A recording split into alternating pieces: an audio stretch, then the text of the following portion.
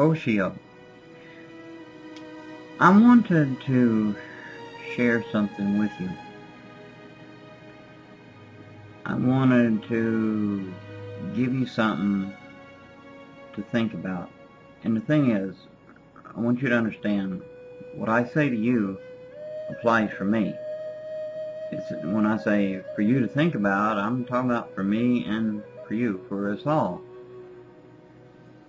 And I wanted to share some passages of Scripture with you, but I want to encourage you to be like the Bereans in the book of Acts, who when Paul came and started proclaiming the gospel, alright, they looked up into the Scriptures, and by the way, the Scriptures that they had looked up through was in the Old Testament, okay, to verify everything that what Paul was saying was the truth, okay.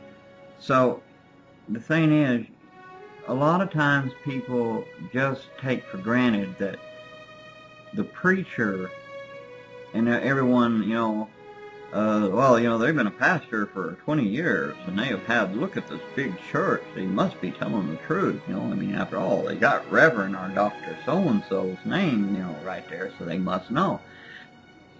Understand, even men who's been in pastoring churches and living for God for years can get it wrong.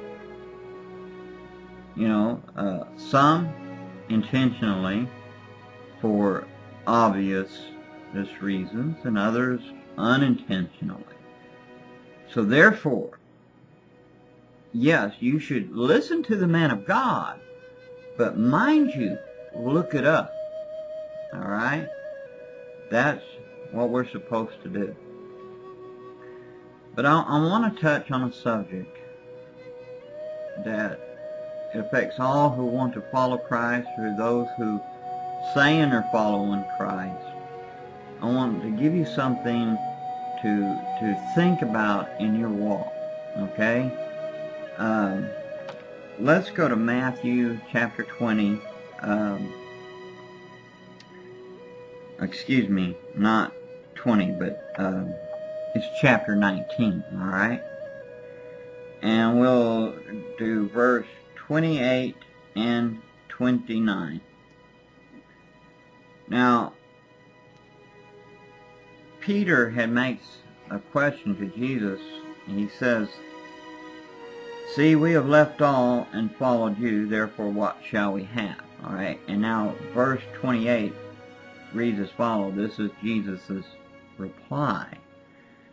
Jesus said to them, "Assuredly I say to you, that in the regeneration, when the Son of Man sits on the throne of his glory, you who have followed me will also sit on 12 thrones, judging the 12 tribes of Israel." And by the way, that's for the 12 disciples, not the us. It says 12, okay. I just need you to, some people do get that misconstrued here. Alright, well, let's go on, alright.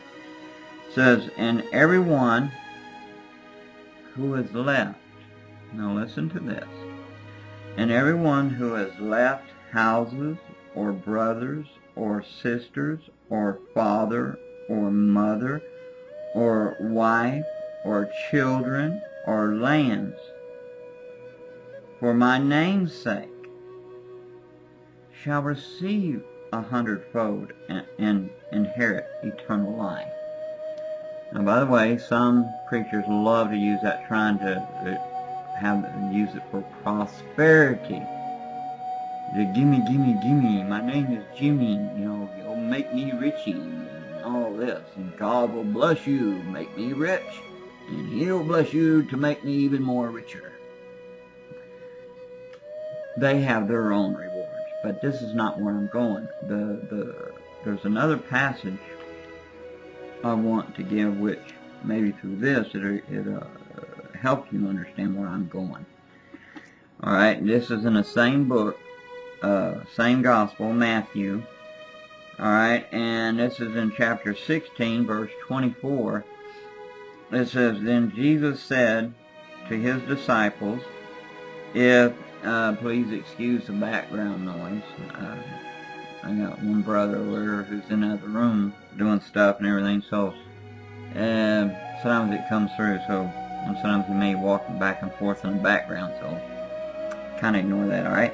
Alright, it says, Then Jesus said to his disciples, verse 24 of chapter 16, Then Jesus said to his disciples, if anyone desires to come after me, to follow, otherwise, to anyone who desires to follow him, alright? Do you desire to follow him? I hope your answer was in the positive, yes. If not, you need a little bit more soul searching. Alright, let's go on. Then Jesus said to his disciples, if anyone desires to come after me, let him deny himself and take up his cross and follow me. For whoever desires to save his life will lose it. But whoever loses his life for my sake will find it. For what profit is it to a man if he gains the whole world and loses his own soul? Or what will a man give in exchange for his soul? For the Son of Man will come in the glory of his Father and his angels, and then he will reward each according to his works. Now, the thing is, also Jesus states also in another passage that if if someone unless they if they don't hate their mother or father, you don't talk about me, it don't mean I hate you. No, she's not talking about that kind of hate, meaning that your love for him should be in comparison for the love that you have for your family. It would be considered like hatred. But in other words, Christ comes first, and they're last. Between Christ first, your family last. Christ first, it don't go, they're both,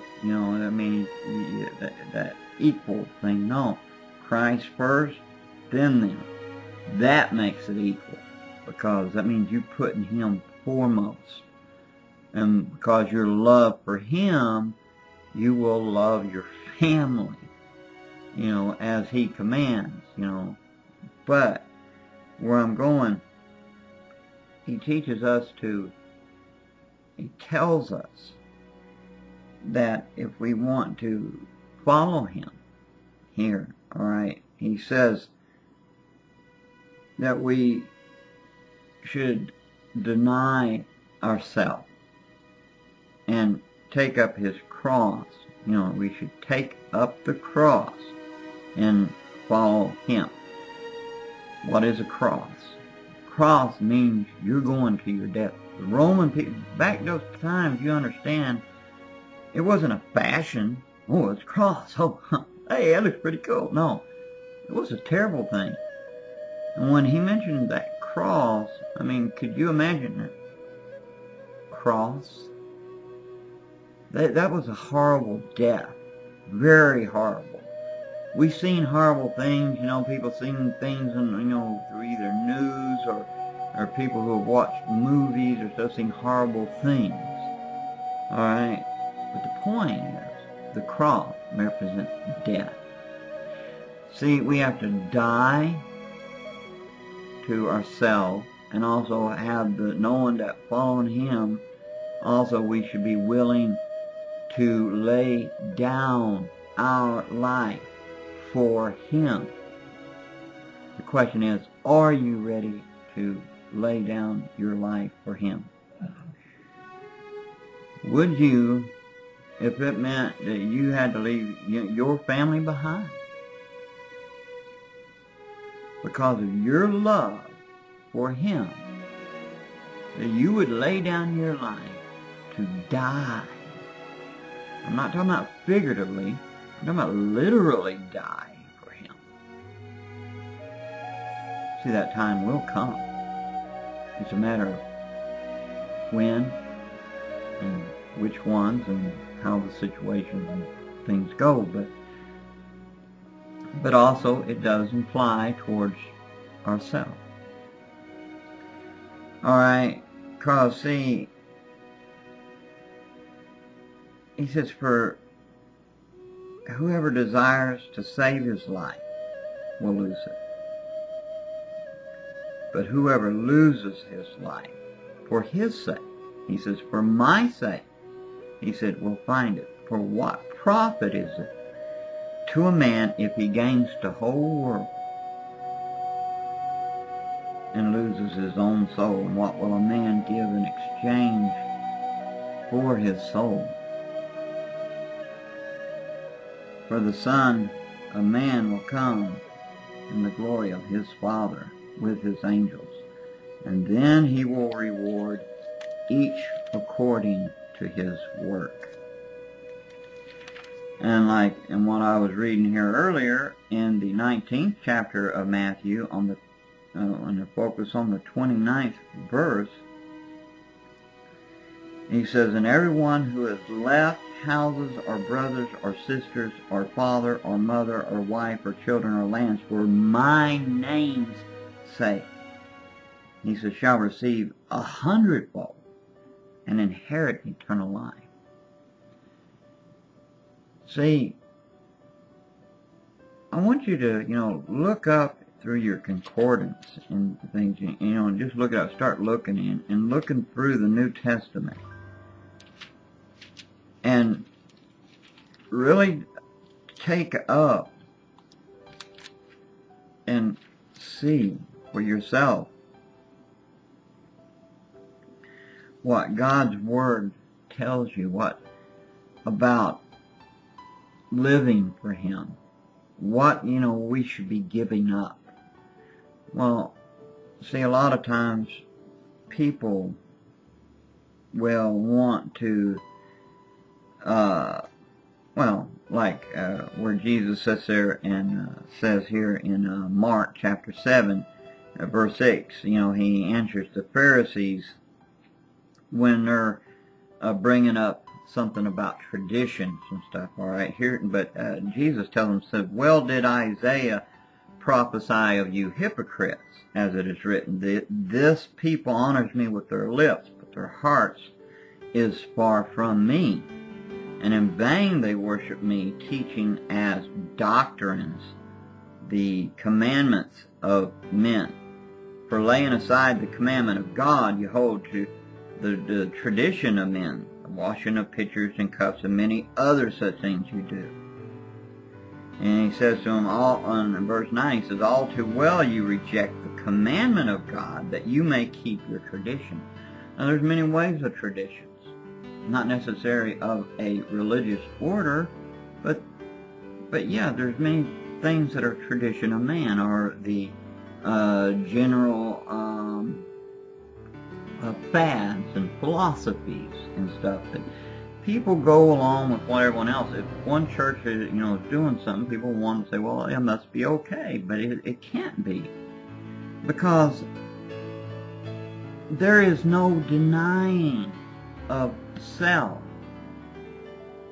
Well, what do you mean? Well, okay, pleasure. If you'll look in the letters of 1st and 2nd Timothy, and even in Titus, this subject is approached, that men become lovers of pleasure, than lovers of God. I mean, think about it. Now, I'm not saying that a person, well, if you need a vacation or, or something or whatever, I'm not talking about vacations necessarily, but what I'm trying to talk about is we focus too much on pleasure. We would rather than go to church, we would rather go fishing, or go hunting, or go to the ball game. We would rather sit and watch the latest new program on the series that you're watching, and to go, because they just switched the programming, and it's on my church night, so it ain't gonna hurt me. I mean, the question is what are we giving up for Him? What are we denying ourselves? Are we denying ourselves pleasure and giving ourselves over to Him? Are we dying to ourselves? Are we even willing to die for Him? Paul often through the New Testament, and so on to others, apostles speak of dying to oneself. Read the book of Romans. Now, in this evil time, in this time that we're living in, we're in the last of the last days. We get so wrapped up into our family. Now, don't get me wrong. You should love your family and be very devoted to loving your family, dedicated to loving them. But at the same time, what I'm saying is, the question lies still, are you putting God first? Is He head? Is He the one leading the way? Think of this. Okay, suppose you lose an eye. It's bad enough if you lose 2 eyes, but suppose you lose an eye, whether it's poked out or just goes blind for whatever reason. Okay, there's darkness there. You're partially in the dark, so to speak. But now if you lose both eyes, okay, you're in complete darkness, right? Okay, now, if you're in complete darkness, not very good. Okay, now, you think about how great it is when you're in a room, if it's dark, you flip the light on and there's light. Because in the dark you're stumbling around, stumping your toe and everything else. See, when we are not giving Him our all, when we're like that person who partially sees, you got an eye that's blinded or going blind, but eventually it can affect the other. Sometimes that happens with people and stuff, on and on, but bear with me, I think you know where I'm kind of going here on this particular subject I'm talking right now on. But see, think about it. If we go blind, we're in darkness. But we need to have a healthy eye so light can come in.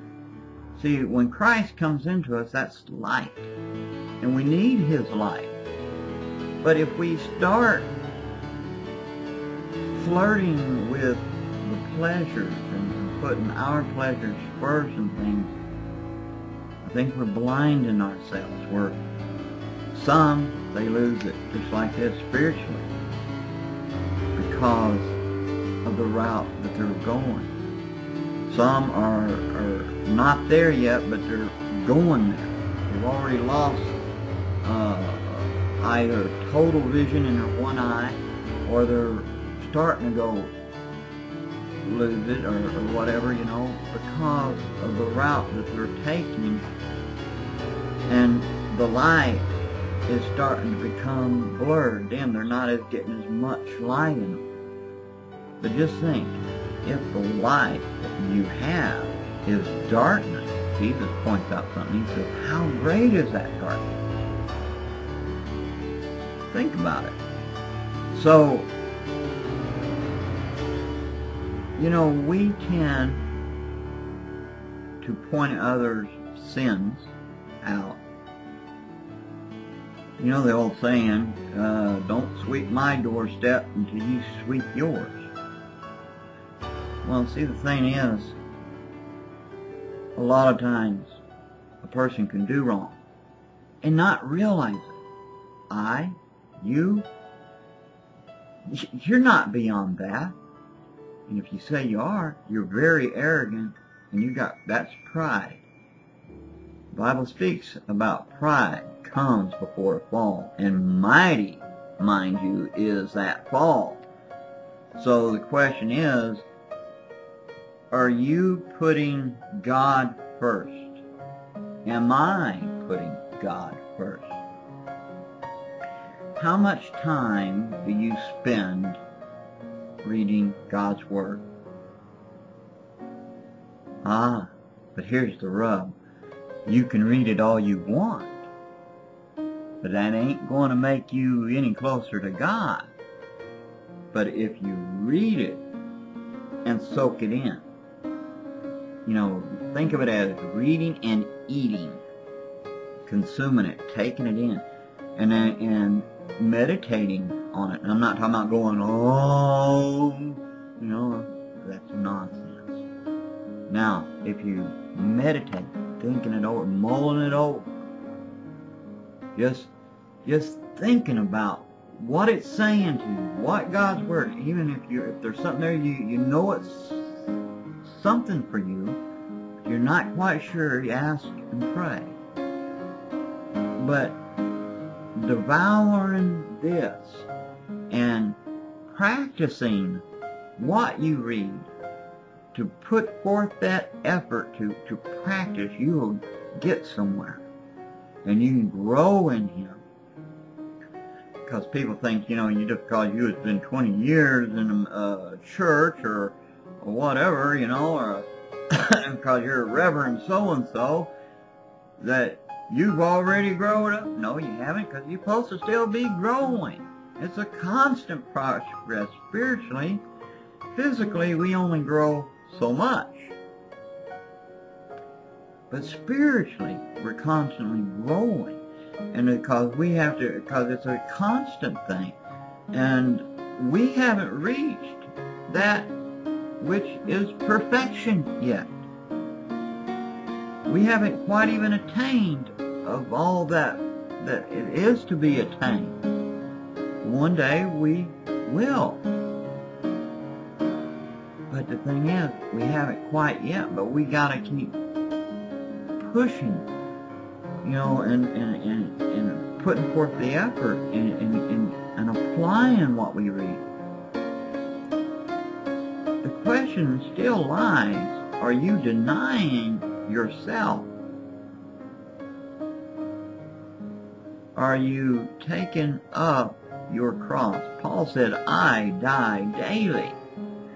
And think about this, when he's talking about, look what it not only he's struggling with his flesh, but he also, that he died to his flesh, the flesh nature, the sin nature, but also he was facing all kinds of persecutions. You haven't struggled against sin yet of shedding your blood yet.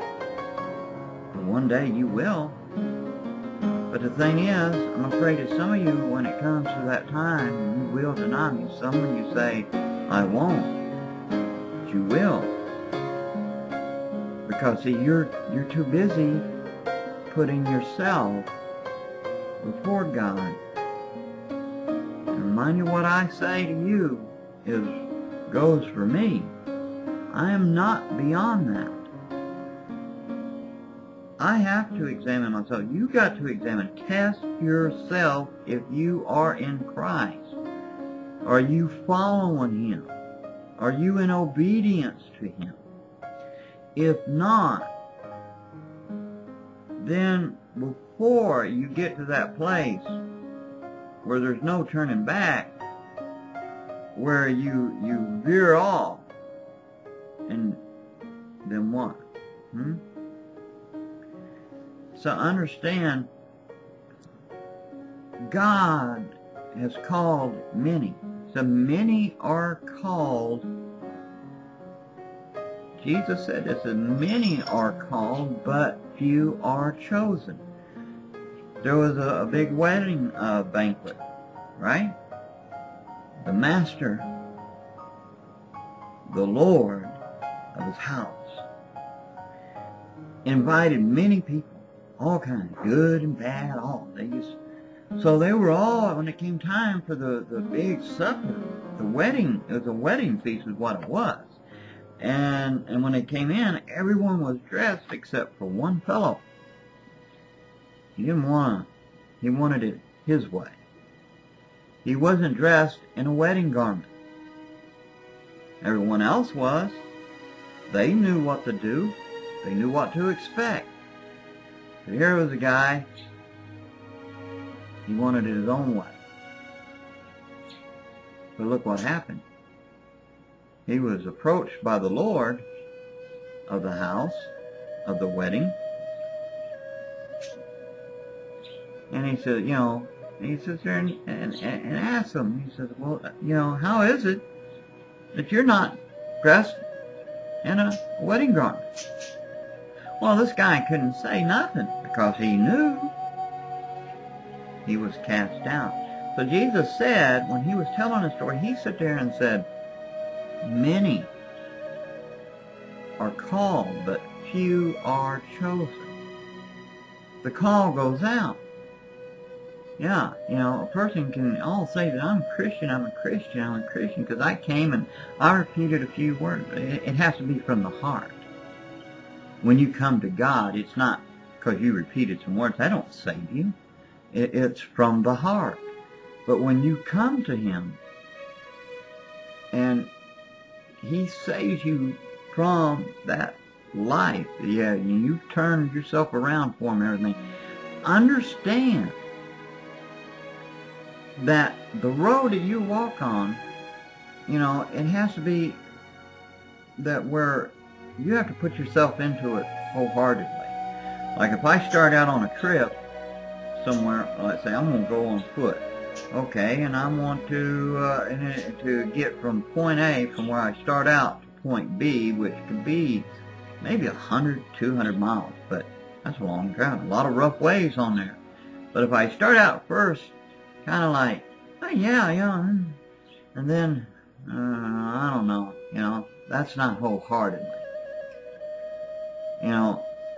See, the thing is, then if I say, okay, I don't like this way, so I'm going to try to take another way around, a quicker way. And the route that is required is by foot, but maybe you can go around another route where it's a lot easier and maybe you don't have to do all that walking. Well, see, that's why a lot of people, you can be called on this journey to a great feast, the great wedding of the Lamb. But you start out, but the thing is, long way, try to take a shortcut, easier cut. Many are called, but few are chosen. See, just because you can take a shortcut, don't mean you're going to get there. You might have been called. Just because you go to church don't save you.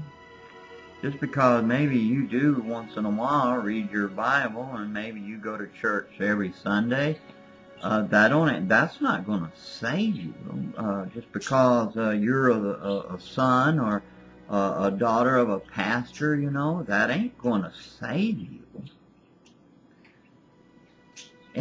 But here's the point.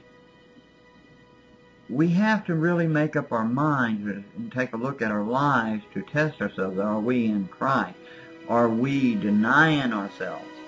Are we trying to just think that we can go it our way, the way we think? His thoughts are not our thoughts. His ways are not our ways. So where are we going? Where am I going? Are we dying to ourselves? Or are we choosing our own way and thinking, you know, well, God ain't going to deny me my pleasure. I have Him in my heart, you know. Do you really? Do you have something that replaces and puts something before Him? Do you only pray when it's something you want? Or only when things are going bad? This has something that has to be for you to answer, and me to answer, and we have to do something because it's time. And these times that we're living in, especially, I mean, look, especially when you're older, I mean, you know, like me and stuff, you know, we're not getting any younger. So the point is, we do not live forever here on this earth. We're in these mortal bodies. We do not live forever. But when we pass on, you will live forever. But the question is, where? Are you going to live forever in eternal torment, away from God, in hell, and then cast into the lake of fire, which that makes it even worse? Or are you going to live forever with Him who created us, the one who loved us and died for us? So how much do you or I love Him? Because see, we're not going to live forever, and it will come. And you can sit there and say, well, I'll wait until later or something, you know, you give it some thought. So you need to think about it now. And if you're not a Christian, you definitely need to be thinking about it all the time. You know, because you need to think about doom and gloom. Because when you die, it ain't going to be pretty. It ain't over in this life. You think, well, when I die, it's all over. No, it's not.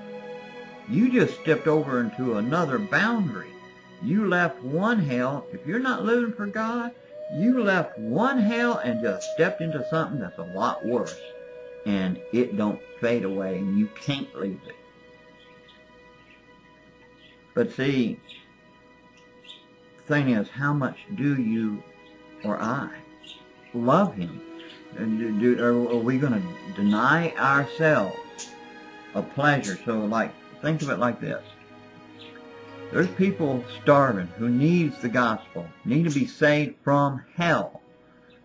The question lies, are we thinking, well, you know, I'll invite them or talk to them about Christ. I got my hunting trip, you know, I got this wedding to plan for, you know, I mean, you said things before God, and that's a fact. Truth always hurts us, but it has to be said. I mean, anything, you know, oh, I got this business trip, you know, and I just don't have time. Your job came before Christ. Your job means more to you than the love of God.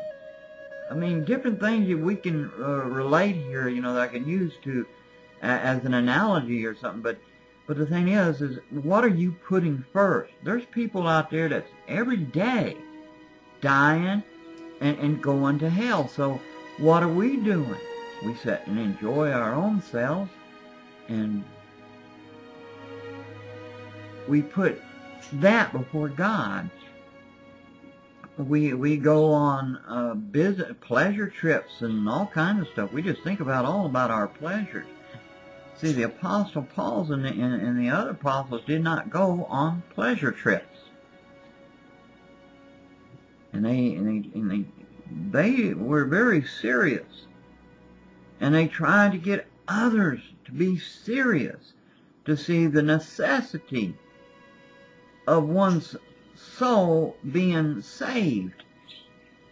They, you know, it was Christ first. All other things are behind.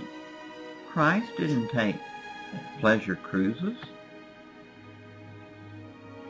And when he wanted to get off somewhere, it wasn't, I need a retreat. No, he needed to get off so he can teach his disciples. Because his time was coming to a close when he would have to leave this earth and go to be with the Father, and they needed to be instructed. But the thing is, question lines. Where are we in our relationship with God? Is He first? Am I putting Him first? Are you putting Him first? And if the answer is no, then we got to do something.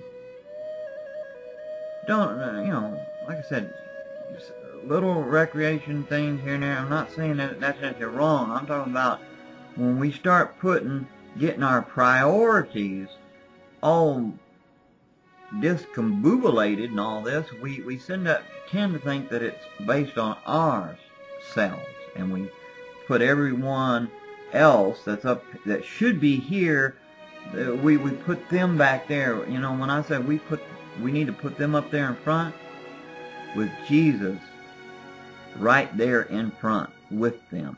In other words, it's to think of others more than yourself, to love them as you love yourself. The two commands, Jesus points out that all the law is right there in those two commands. It's right there in it. And if you obey those two, you will obey it all. And that's to love God with all our hearts, with all our mind and strength, with all our soul, with our whole being. If we love Him with all of our thoughts, and love our neighbor as ourselves, we obey the whole law. But do you love your neighbor as yourself? Do you love God? The Ten Commandments, if you take a good look at it. All right, and remember, I remember someone one time said, you can really read too much of the Bible. Oh yeah? Let me tell you, person who thinks that, God, through Moses, told the people, he told Moses, and Moses told the people, right, that they should every day, you need to get into the Old Testament and start reading, start from Exodus and reading the whole thing, Exodus and Leviticus and Numbers and Deuteronomy. But let me tell you this, okay, read Exodus and go to Deuteronomy, and you'll find something here, all right? You need to find that they were told in their every waking day is to have Him in their thoughts and their actions, everything, that He comes first. To meditate on the words, to teach it to their children, to talk of it constantly, every day. Oh, ow, did that just hurt? Yeah, it does. So that's the question we got to ask ourselves. Are we putting Him first? Is He first? Do we love Him? Are we denying ourselves?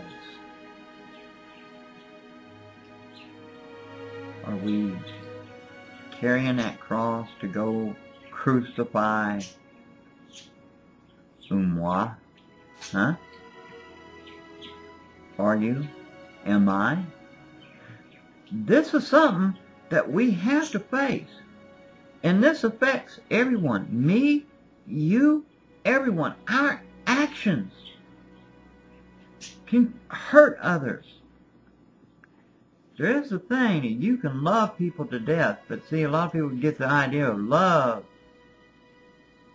loving others, kind of off on a different contingent, instead of like the way God says to love them. Like God loves us, He tells, before He does anything, He warns them, He tells them, He gives them a choice.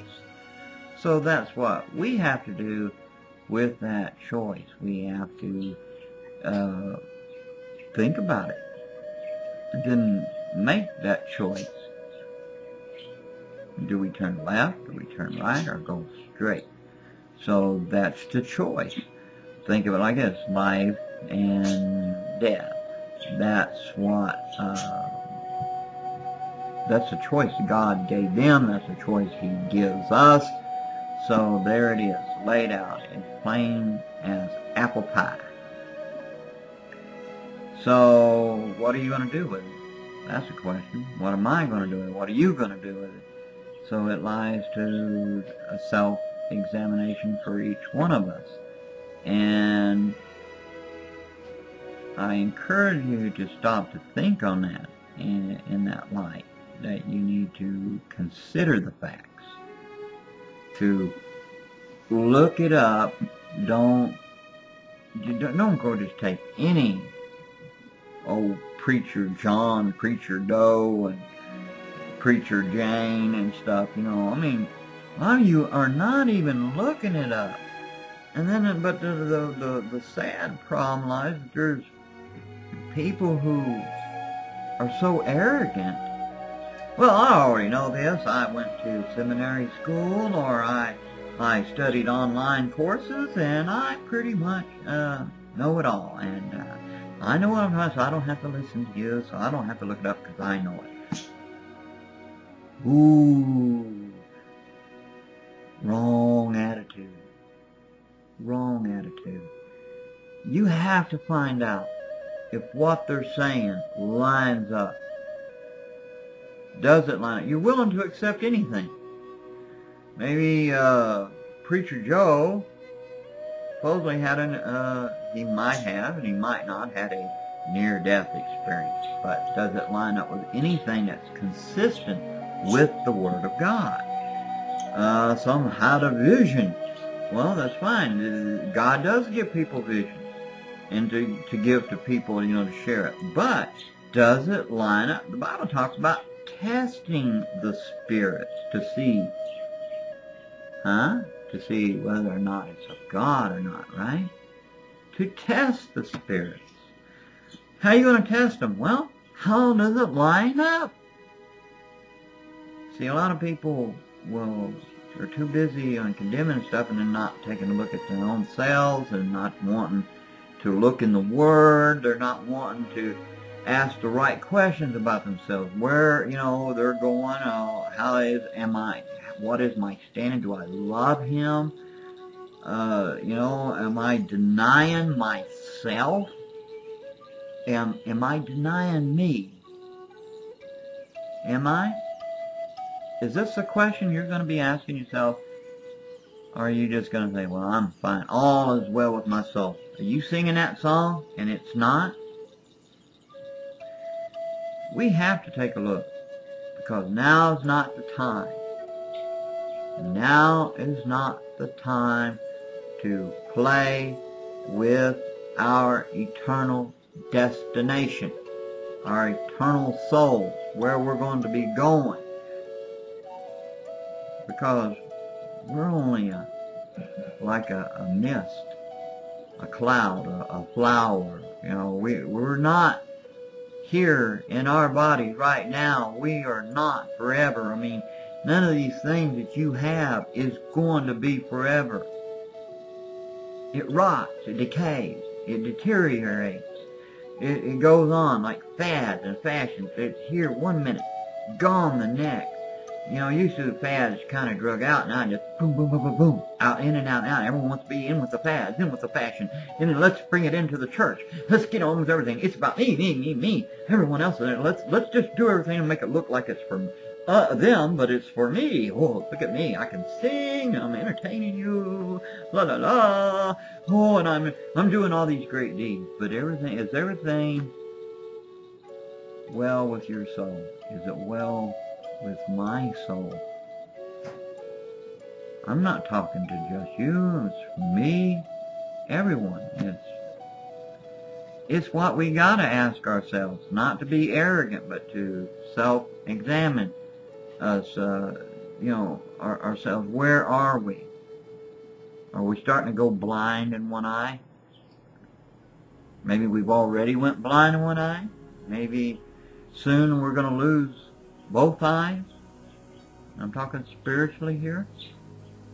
On is it well with my and your soul?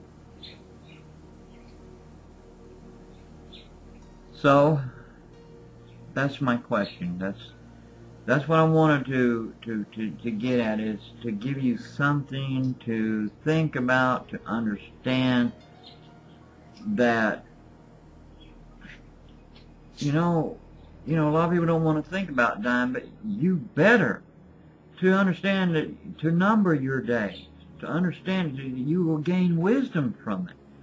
You sit there and learn to see that you're not forever, and the clock is ticking, so it's best to do something now while it is today. To make the most of it, because the times, the days are evil. So let us make the most. So for him to reach out and do something for him. Don't sit around on Easy Street and think about your pleasure. You're supposed to be following Christ. Don't get that attitude, well, I'm a Christian and I'm eternally saved and I can't lose it and I can have my pleasure and all this. Don't follow that hooey-dooey. Because see, if you can't lose your salvation, you need to read Revelations. In fact, I will help you there. Right before I quit, let's go there and let's get a point out. It's one of the there's 7 letters that the Lord directed John to give to these 7 churches. Okay. Alright. I want you to bear with me. Alright.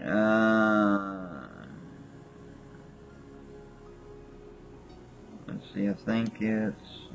Which one is that? See, we got one in Ephesus. And... Well, okay.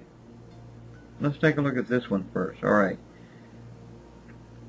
Mind you, listen to what... Alright, if you'll read chapter 2, going through verses 1 through 7 of Revelations chapter 2. Alright, now, first I want you to take a look at something here. Alright, now here's some good things that's going for this church in Ephesus. Like verse 2, he says, I know your works, your labor, your patience. Sounds good so far. He says, and that you cannot bear those who are evil. And you have tested those who say they are apostles and are not, and have found them liars. So far, so good, right?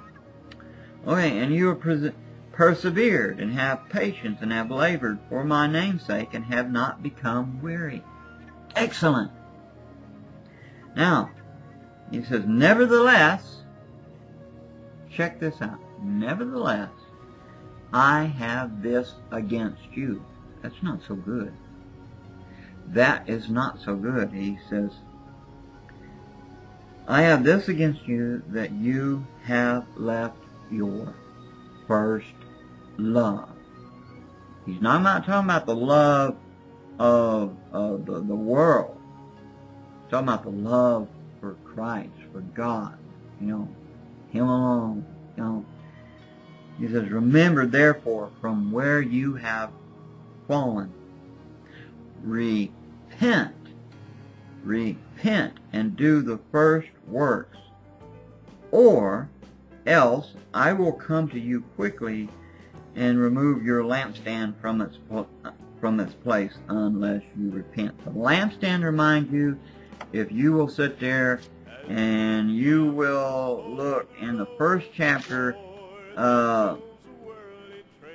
in the 20th verse, he sits there and tells plainly what the lampstands represent, and that's the church. He will remove the church here of Ephesus.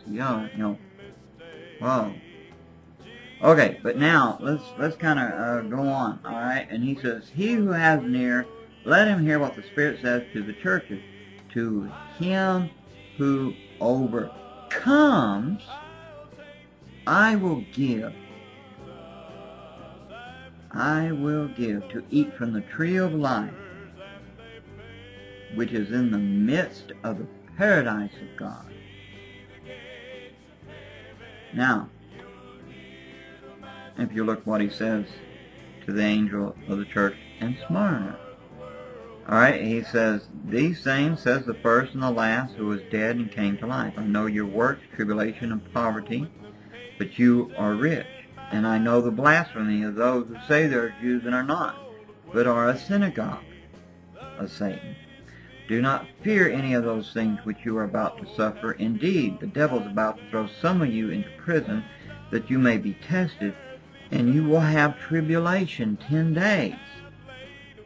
Be faithful unto death. Be faithful unto death, and I will give you the crown of life." Faithfulness, putting him first, loving, laying it down. These people were persecuted. They were dying to flesh and to their self, you know, the sin nature. They were dying to that, and they were putting their lives on the line for God. Him first. But he goes on.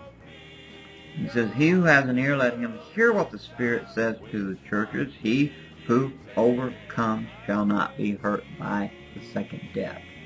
Okay. And now, and to the angel of the church of Pergamos. Right.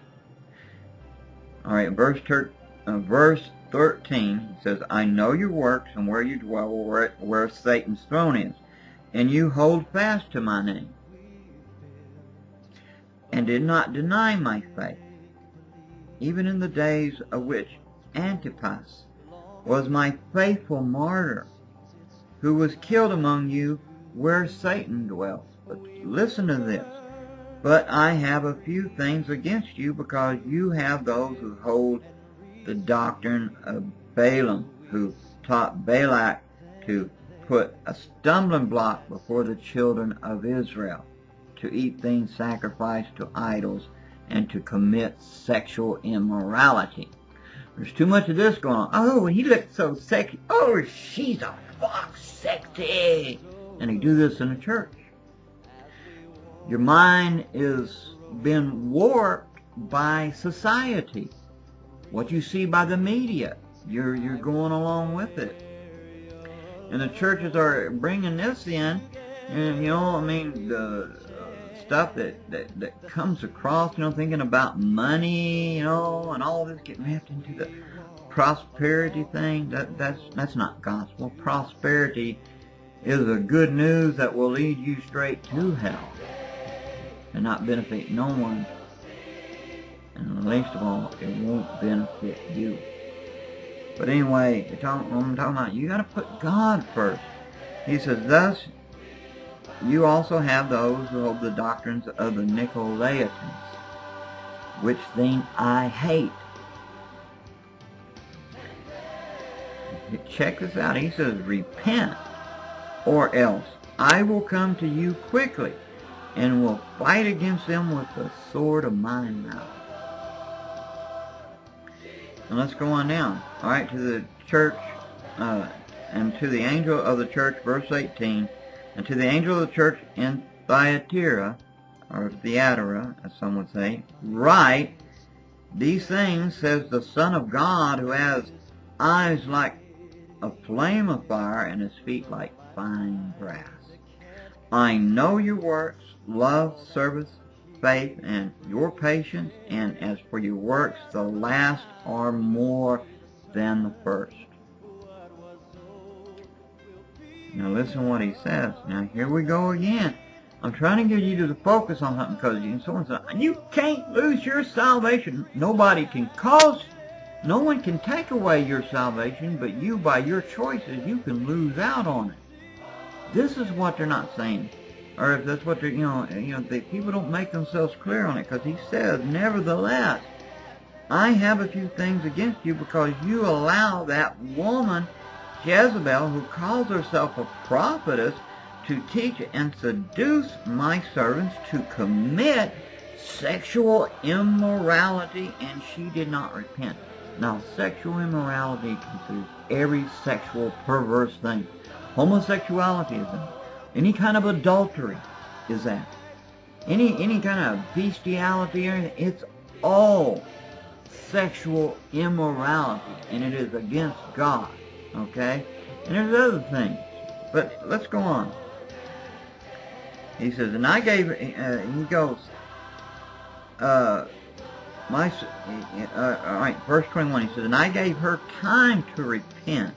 Gave her time to repent of her sexual immorality. God's grace.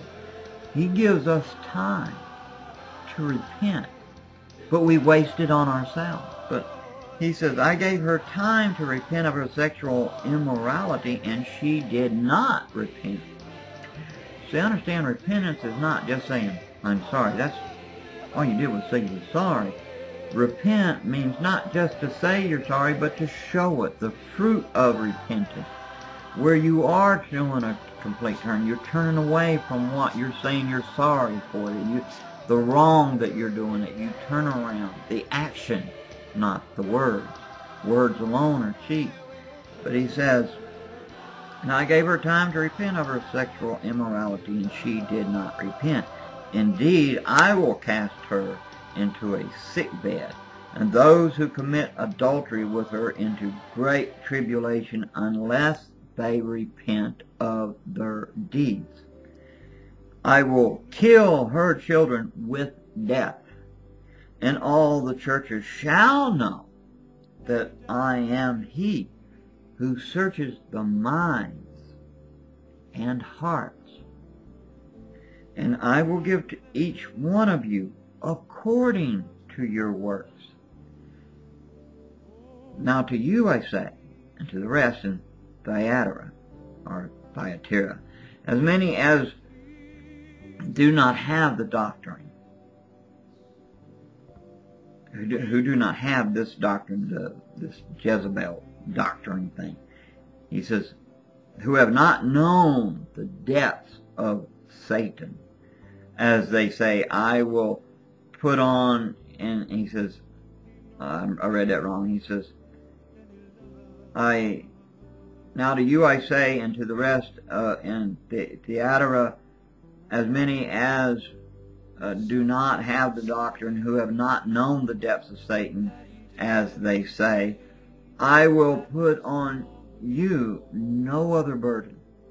He said, but hold fast what you have till I come. And he who overcomes and keeps my works until the end, to him I will give power over the nations. And then let's skip down. All right, to the angels in the church of Sardis. All right, he says here, and here where he goes, he says, these things, says he who has the 7 spirits of God and the 7 stars. I know your works, that you have a name, and that you are alive, but you were dead. I think a lot of us fit in today, are in this category. Be watchful, and strengthen the things that remain, that are ready to die, that is about to die. That's what he's saying. He says, be watchful and strengthen the things which remain, that are ready to die, for I have not found your works perfect, complete, mature before God. Remember, therefore, how you have received and heard. Hold fast and repent. Therefore, if you will not watch, I will come upon you as a thief, and you will not know what hour I will come upon you. You have a few names even in Sardis, who have not defiled their garments, and they shall walk with me in white, for they are worthy. He who overcomes shall be clothed in white garments. Now hear this. Listen to this. Let me go back over this and let me finish it. But I want you to focus on this verse. He who overcomes shall be clothed in white garments. He who overcomes. And I will not blot out his name from the book of life. Now, if you cannot lose salvation, then how can be a the possibility of these people having their names blotted out. If God can erase something, that means that then it can be taken back. He can change his mind. He can, that mean, if you flaunt something, and throw it back at him, you think, a lot of people say, well, they weren't really saved. That might be true in some or a lot of different cases, but mind you, there's been men who have lived for God, and we're talking about a genuine faith. And God worked in their lives. It was in their lives, but they got stumped somewhere along the way, and they veered off. We got a good examples in this as you start reading First and Second Kings and First and Second Chronicles. If you would read it and see what happened to these kings, you had some godly ones, and it made a turn the wrong way. They had the right place and everything, but people seem to, focus saying, my salvation is eternal. It's secure. Well, if someone gives you something for free, let's say a car, well, that's a free gift, and it's given to you. It's yours, but you got to maintain it. I'm not talking about works. Don't even go there with me on that. That's wrong. Works is wrong. It don't get you nowhere. But the thing is, by works with faith, or as the result of your salvation, works. Okay, as the result of, there is works. Alright, but the thing is, if you turn around and something happened and you turn around and you veer off, you mean to tell me that whole thing wasn't really true? I don't understand that thinking. But people are we walking in a fog? Are we deluding ourselves? Are we loving Him? Are we losing it? Are we starting to go into darkness? Because understand, a person can start out that way in the light. They can veer off. I don't care what other people say. But you have to read it. Don't read cherry picking. I see too many of them cherry picking.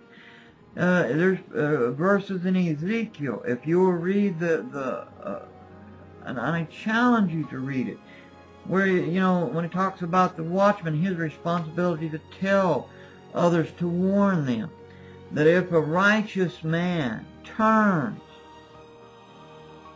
from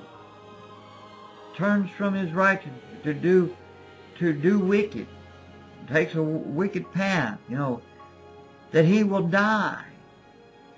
But if he was to, come back to God, all of his former things that he did won't be remembered. But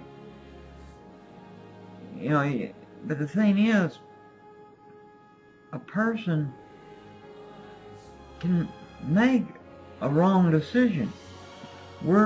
God, He gives us free will. He don't force us. The same as that free will He gives us to come to Him when He calls us. We say, yes. Or we can say no. But if yes, we come to Him, but then, then we can turn around and, I'm tired of this. I'm not happy with it. And make all kinds of excuses. And turn around and go the wrong direction. I think a lot of people don't understand that. Now, a person cannot cause you to lose your salvation. Nobody can. It is you who can do it. Not anybody or anything, just you can cause that. But the thing is, we can lose out in so many ways. And the question is, what are we going to do? Are we sincere in our walk with God? You know, do you want to go to heaven? Do I want to go to heaven? Or do you or me, do I want to go to hell? I think only a fool would want to say, yeah, I want to go to hell. That's a fool. And I know this was long-winded, and I apologize. But I wanted you to think, you know, there's different things here. I mean, to examine ourselves on. I could go on and on and on, you know. But the thing is,